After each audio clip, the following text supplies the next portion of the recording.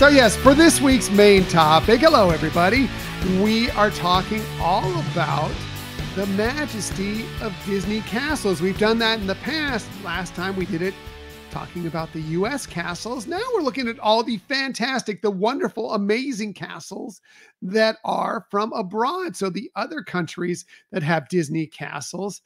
And what's mostly exciting about this is it's a Michelle research piece, which we all know Michelle does the best research. So you're bound to learn some fantastic things, some wonderful things, some new things. And I'm always excited for these because they are phenomenal. So Michelle, take it away. Tell us about the Disney castles from abroad. All right. Well, thank you for that intro, honey. I felt like it was appropriate to wear my Disneyland Paris 30th anniversary scarf today because it features the castle there. It's very pretty. You can see it there. Thank you. For those of you who are watching us on YouTube, if you're listening to this, watch us on YouTube and you'll see it. That's true. That's true. You know, I think you've already given a good introduction of why we're talking about this. You know, the castles are, quite the iconic symbol for the parks. It, represents magic, fantasy, storytelling. And so I thought we'd, share some details about the parks castles around the world. Now, rather than doing like, okay, let's talk all about this one, then this one, I thought we'd look at some themes. And so the first theme I thought we could delve into is like the design, the influences and inspirations that the Imagineers used to create these castles. Now, I know the predominance are castles from Europe, but they all have different styling and other architectural elements that make them unique and different. So let's take a first look at Tokyo's Cinderella's castle. Now, as you can see on this, it's actually a duplication of the Magic Kingdom in Orlando's Cinderella's castle. And I know we've talked about in the past that Tokyo really wanted to have a Disney park. And so they liked what was already there. And it was easier than for the company to, replicate those things over in Tokyo rather than starting from scratch. Now, the chief designer for Cinderella's castle in the Magic Kingdom, aka now Tokyo's Cinderella's castle, was Herb Ryman, who was the one who actually not only designed Sleeping Beauty's castle at the park in California, but it was his artistry of what the park should look like that really helped Walt and his brother get the commitment from the banks to fund that project. Now, we've also discussed in the past a lot that he took his influences, his cultural influences from European palaces and castles for the design of that castle, the Cinderella's castle, and it's beautiful. But let's look now at the next international park that came out, and that was in Disneyland Paris. Now, the Imagineers wanted to create a more fairy tale appearance rather than looking like a real-world European castle. So their inspirations included things like French monuments and artworks that they found in museums to help create this, it's like flowy and like I said, it doesn't look like a real life castle, right? It looks much more fantasy. It's a beautiful castle. It may be arguably it's definitely I would say, and this is just from my point of view, the most beautiful Disney castle that we've seen in person. Right. We love all the Disney castles we've seen. We've only seen 3 of them in person. Of course, Cinderella Castle at Walt Disney World at Magic Kingdom and Sleeping Beauty Castle at Disneyland. But we've also seen this castle, Sleeping Beauty Castle at Disneyland Paris, and it is stunning when you get to see it. It's amazing. I'm sorry. I didn't mean no, I'm glad you said that, but as you can see the lines are very flowy. So this one to me was really amazing in my research of what I found. So the design is kind of a combination, as I mentioned, of different things. You can kind of see the elements of Mont Saint Michel in the kind of the way it it's erected and it flows. But they also took inspiration from some medieval artwork found in museums in France. I mean, things that date back hundreds of years ago in just books that they found images of castles, and then they used some of that, and you can see it. The roof pattern on this castle is similar to a building that was once a hospital in Burgundy, France in the 1400s. I mean, talk about eclectic kind of capturing of inspiration. The dome and the stained glass windows, especially on the northern side of the castle, is inspired by one that sits on top of Chateau de Chambord. That was a castle over 500 years history, and the influence of that castle came from the works of Leonardo da Vinci. Wow. Yeah, yeah. The other really interesting thing is in this next image, there are some tree-shaped twisted pillars. And those Yeah, I can see them there. yeah, right? And those were inspired by a church in Paris, Saint Severin. I don't think I'm saying it right, but anyways, the design of the church was made to represent palm tree forest. So it kind of makes sense that the Disney Imagineers saw that and adapted it to the forest in Sleeping Beauty. I mean, it's just to me stunning and unique how they've captured the essence of that other monument in Paris as part of this castle. Yeah, it's beautiful inside as it is out. Right, Yeah. right. So I just found it's so fascinating, the details of how they took inspiration for that castle. All right. Speaking of another castle with some unique history in its design, it's the one in Hong Kong, Disneyland. Now, when it first opened, it was Sleeping Beauty's castle, and it was patterned very much like the one you see in California. That looks exactly like it. Right? Like you would think if you didn't tell me necessarily now, I mean, the backdrop, I could probably tell from the background, there's no Matterhorn near there. There's a few things missing. I'll be like, okay, this isn't Disneyland Right. in California. But other than that, if you were just to give me the frame of the castle, it's nearly identical. Right, right. However, they decided to make a change. And in 2020, they completely transformed it into what is now the Castle of Magical Dreams. Excuse me. Now, what's really great is, and you see this castle, it's beautiful. Yeah. They didn't knock down that original structure that was there. They really wanted to keep that in honor of Walt. So what they ended up doing was building on top of and around it to come up with that. Now, for those of you who are watching this on YouTube, you're getting to see in this next shot. It's just kind of highlighting the bottom section of the Castle of Magical Dreams. And as you can see, it does still contain the shape of the original Sleeping Beauty castle that was there. So they just built up on it, essentially. Right. They built up on what was the base, which was Sleeping Beauty Castle, just like saw in the first picture, or just like you've seen at Disneyland.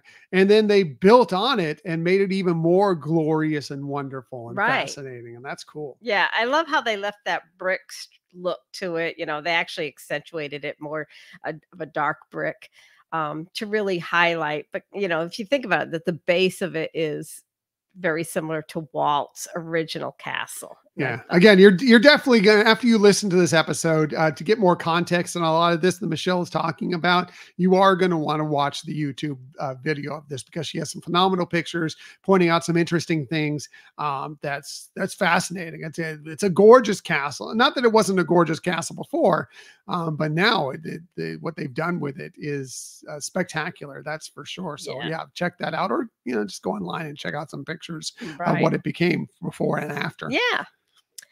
Now, the architecture takes inspiration from 13 Disney princesses and queens. So it uses colors, icons, symbols, and patterns that are unique to each of those royals. And so what ends up happening as a result is it is an eclectic architecture castle design.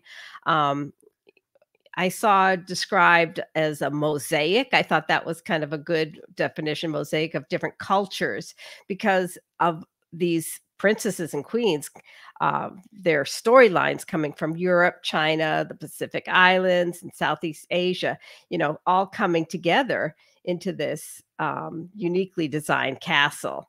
Now, you won't see the princesses or queens images on the exterior or the towers and domes, but they are represented with elements of those. So we're going to take a look at a couple of them. So for representing Mulan, you have Mushu on top of the dome, but you can also see in there cherry blossom motif throughout it. In the next image, you can see for Snow White, it has the apple, of course, on top, but there you can also see the apple pattern in the dome as well. Now, Elsa and Anna are combined, and they have a represented snowflake on the top of their tower. And also another example is Merida has a bow and arrow on there. And so I think it's beautiful structurally too, of how they captured their essence. Right. And for all you who aren't watching this on YouTube, you can see them, what they've placed these kind of at the top of these pillars, as Michelle was explaining before. So yeah, if they're there, and yeah, I love that I love that they've taken all the Disney princesses and given them a little touch of this, because, this is obviously, it was Sleeping Beauty Castle, but now it's kind of transformed into a castle that celebrates all the princesses. Well, 13. Well, that's right. There's been new ones added since this castle was built. So not every princess is there. Well, there is a castle that represents all the Disney princesses. So that's where you may be getting a little confused. Confused? That never happens. Did you see the promo from this week? I'm never confused.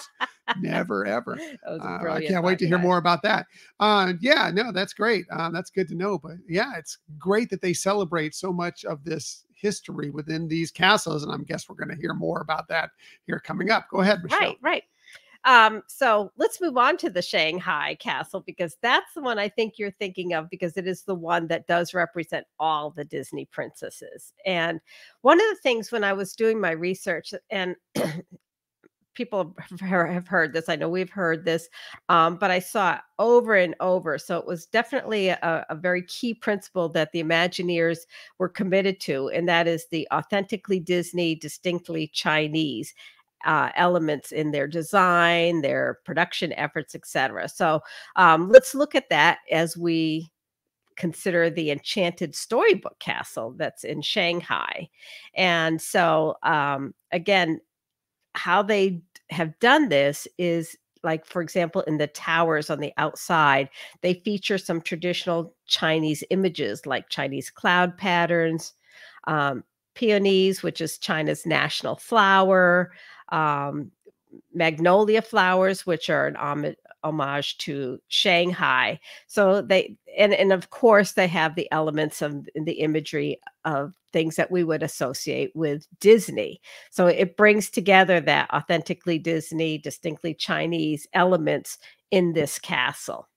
Yeah, and when you look at it, you can tell. I mean, it's got that regal feature to it that it's a castle. It's definitely a castle, but there's just something about the design that does shout something Chinese, Asian, for sure. There's that nuance to it that you're like, oh yeah, this is different. This isn't European. There's something different about it. Right, exactly. And we'll get into some of the storytelling and the features of the castles in a moment. But I wanted to share some fun facts, more as they're related to the designs of each of these castles. Disney incorporated the assistance of a feng shui master who helped position buildings and objects at Hong Kong Disneyland in order to create harmony and balance. I thought that was kind of great that yeah. Also in the Hong Kong Castle, when they were renovating it, obviously they used high technology like 3D modeling to make the design, but at times they used helium-filled balloons to help them visualize the height of objects in perspective to the structure and the backdrop. So I thought that was kind of cool thing that they did. The other thing, and this one really was so touching to me when they were preparing the transformation. They invited guests, cast members, community partners, and even some Disney friends like Mickey Mouse to put their personal dreams and wishes written down on magical dream cards. And then these cards, I'm going to try not to get emotional. These cards were placed in a treasure chest and lifted to the top of the tallest tower in the castle. And the reason they did that is they wanted to ensure that the heart of the resort would always be filled with hopes and dreams. Oh, that's I so know, wonderful isn't and that sweet cool? and magical for sure. Yeah. For Sleeping Beauty's castle in Disneyland Paris, as it was getting ready for the 30th anniversary, they were in need to do some restorations. I mean, building that's 30 years old, it's going to go through a lot of weathering. So the Imagineers actually sought out to bring in some experts, some French experts that were recognized in the field of historical monument refurbishment. Now, Tracy Eck, who is the art director of Walt Disney Imagineering Paris and the design and show quality, who was supervising that castle renovation project, said, and I'm going to quote her, "Some of the suppliers with whom we were lucky to collaborate on this project only work on historical monuments. When they accepted this assignment, we realized that they viewed our castle as a historical monument." Oh, getting emotional. That is part of our heritage, which was very touching.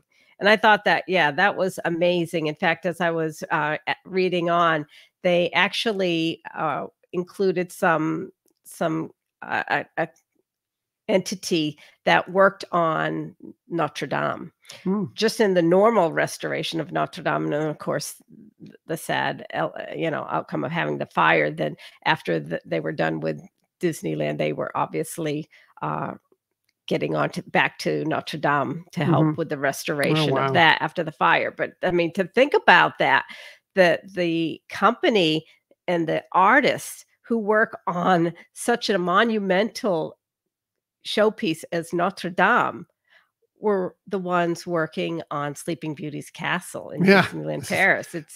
There's some important people that know their stuff, know their architecture, know their techniques, their skills. Right. That's pretty amazing to actually think that, that the same people that are putting together or kind of fixing up this Disney castle are the ones that are, putting back together an iconic building like Notre Dame. Yeah. Yeah. So, I mean, it just shows the reverence of the Disneyland castle for sure. Now, for Shanghai, the Enchanted Storybook Castle is actually the tallest, biggest, and most interactive of all Disney castles.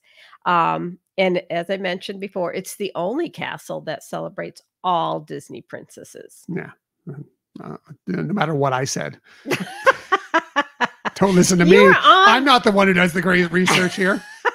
You were just trying to lead me in because I was so close to starting to talk about Shanghai. It was all set up. Perfect. You're welcome. That's what I'm trying to say here. You're welcome. So let's move on to some of the concept of storytelling with these castles. And I took something from the Disney Imagineering website because I liked how they mentioned some things. First of all, they said, quote, "A castle is more than its structure. It is a building brought to life by the story it holds." So let's look at some of these storytelling elements that make each of them unique too. For Shanghai castle, again, going back to the Imagineers website, I liked how they described it. They said it is a palace that celebrates all of the Disney princesses by giving a home to each of their stories and inspiring royals to inhabit their favorite tales. Within its walls, Enchanted Storybook Castle is resplendent with artful representations, thoughtful design, and opportunities to explore, from the once upon a time adventure walkthrough attraction where guests encounter Snow White, to the Voyage of Crystal Grotto boat ride that ventures into the castle's secret underground chambers. Wow. Yeah. That's cool. Yeah. So inside of of the Shanghai Castle, there's a grand rotunda and great hall, and you can see again mosaics. They have an amazing chandelier, but they also have these regal banners representing all of the storybook princesses, which I thought was pretty cool. Yeah. Now with the interactive part, it sounds amazing. Is okay. So you follow this trail of pixie dust that leads you to a spiral staircase. It's like following Michelle. There's always a trail of pixie dust behind her too. I wish. But there you'll find the magic mirror, and it, as they say, it beckons you inside through a portal into the fairy tale world. And then you again get to, is it incredible technology or magic? I'm not sure, but you do get to interact. It's a very immersive experience. You can talk and interact with the animated creatures. You can help them tidy up the cottage there with the dwarfs. You can wave goodbye to the dwarfs as they head off to work and actually confront the evil queen as she plots her wicked scheme. So, that's funny. I I don't know if I want to. I'm on vacation. Do I really have to help clean up the cottage? Really? Well, maybe you're managing, you're guiding, you're Okay, that's giving it. them advice. That I can do. That I can do. Now, beneath, as I mentioned through the quote from the Imagineers, beneath the storybook castle, the enchanted storybook castle, is a water attraction called Journey to the Voyage of Crystal Grotto. And we've actually talked about this in a previous episode, but there you're going through caverns and you see little vignettes of different stories, such as Aladdin, Ariel, Rapunzel, and Belle. And there's a lot of lighting effects, music, water effects. So it just gives you, like, as you're going through, a chance to glimpse into the stories there. Now, this castle does have a dining area. It's the Royal Banquet Hall. It's beautiful. It's a great place to have a character dining venue. There are 5 princess-themed dining halls that include Cinderella, Mulan, Tiana, Snow White, and Sleeping Beauty. And the Disney characters that come around are actually dressed in their royal attire. Oh, nice. Yeah. Which one of those dining rooms, if you could pick one of them, which one would Ooh. you want to be your first? I mean, obviously you'd want to do them all because Yeah. they all have to be amazing, but which one do you think would be yours? I want to say Tiana, but I have to say Sleeping Beauty, kind of being an original castle theme, might go. What about you? I think Sleeping Beauty was the first one that Mhm. called out to me, but any of them would be amazing. I think Mulan would be fascinating as well. To see Right, yeah. that. But all of them, I just want to do all of them. For sure. For sure. I want to schedule each room. Or can we just have like a course in each room? Right. That'd be cool. Now, inside Hong Kong Disneyland's castle, they have the Royal Reception Hall, and that's where you get to meet princesses throughout the day, so meet and greets. But it's also where they have bronze sculptures of the featured princesses and queens. You remember how many there were, honey? No, 13. 13. That's what I was about to say. You didn't let me get to it. But yeah, Sorry. I was actually going to be right, which is a rarity for me. So take it for what you want. There you go. Now, in the rotunda, there are actually 13 columns also there. And at the top of each column, they have scenes from these Disney princesses, mainly their sidekicks or loyal friends, let's say. So Ariel's column has Flounder and Sebastian. Mrs. Potts, Chip, Lumiere, and Cogsworth is on Belle's column. Moana has her pet pig, Pua, and of course, Hey, right? our favorite rooster. Right. So as you can see, they're incorporating the storyline there inside, even just on the column. So a lot of great details. And then on the floor is a paved medallion that has 13 flowers symbolizing each of the princesses and queens. Wow, that's cool. Yeah. All right. So let's look at some of the crown jewels of these castles and things that maybe are hidden gems or special elements that if you get a chance to go see one of these, that you might want to watch for. Have you heard it before? I'm going to talk about it. Have you heard of any that you think you'd be interested in checking out? Well, I mean, as far as what the crown gems or whatever Just, yeah, are. some special elements about No, each I of the actually castles. I haven't done the research because I know Michelle's going to do the research, so I haven't. I know that we've been to Disneyland Paris twice, and we still have not seen the dragon at the base of Sleeping Beauty Right, Castle. There, I'd still like to do that, but I wouldn't consider that the crown gem of it all. right. So I'm interested to find out what we do need to see, and who else would be better to bring it to us than Michelle. You're so sweet. Okay, let's start with the Disneyland Paris castle there. There's an oval shaped stained glass window at the top of the main tower, and it is permanently lit to signify a royal presence, just like the Chateau de Chambord in France indicated when the king was present. So I thought that was kind of a cute That's nice. Yeah. atmosphere thing that they have. Also in that castle, they have tapestries in the gallery, that authentic Aubusson tapestries. I don't, again, no, Easy for you to say. don't know if I said that right. But those are made in accordance with traditional methods of master weavers with a legacy of over 500 years.